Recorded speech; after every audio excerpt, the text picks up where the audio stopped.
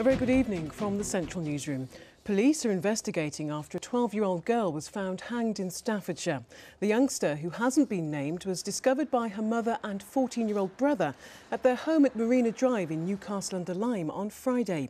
She was pronounced dead at hospital shortly afterwards.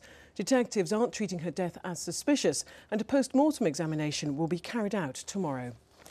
And a murder inquiry has been launched after a woman was stabbed to death in West Bromwich. Police say the woman was attacked in Anson Road last night.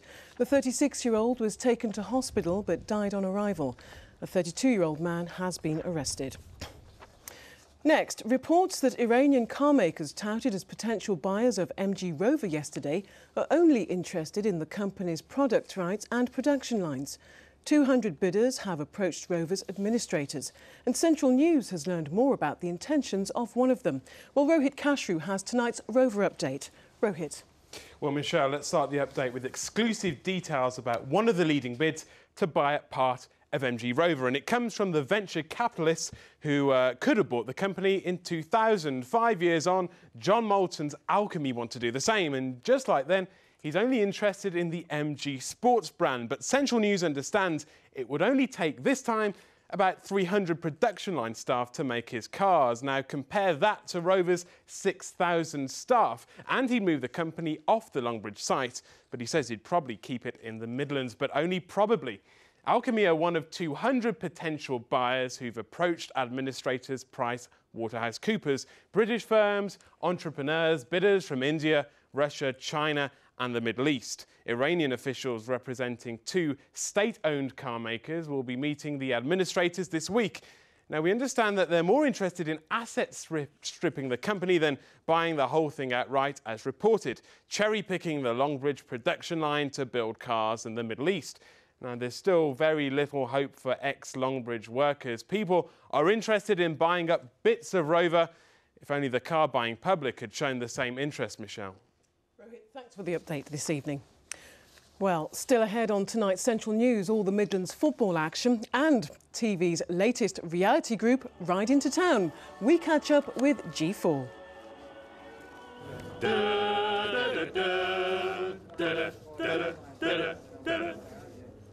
Thanks, guys. Well, first today, though. Fire crews have spent much of the day at the scene of a severe blaze at a scrapyard. It happened at Crawford Street at Saltley in Birmingham. Investigators believe the fire was started in a metal skip. A man is seriously ill in hospital tonight after being run over by a man who was stealing his truck. He was unloading the vehicle when he suddenly saw a thief jump into the cab and begin to drive off. The victim has extensive head and leg injuries, as Alison Mackenzie reports. The whole thing happened in a matter of seconds on a road off the main A61 at Shurland near Alfreton in Derbyshire. The 54-year-old victim was the owner of a white transit tipper truck. He's now seriously ill. What happened was as the man was unloading from the back of his transit van, he suddenly realised that a man was in front trying to steal it. He jumped down and shouted, "Stop!" The man at the wheel ran over him and dragged him along the road.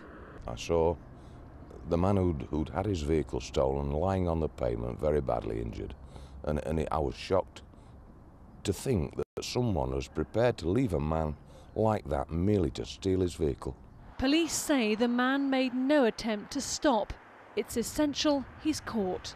He drove along Park Lane towards the junction with the A61, which is the busy Chesterfield to Alfreton road. He drove left out of Park Lane into the A61 and down to Alfreton.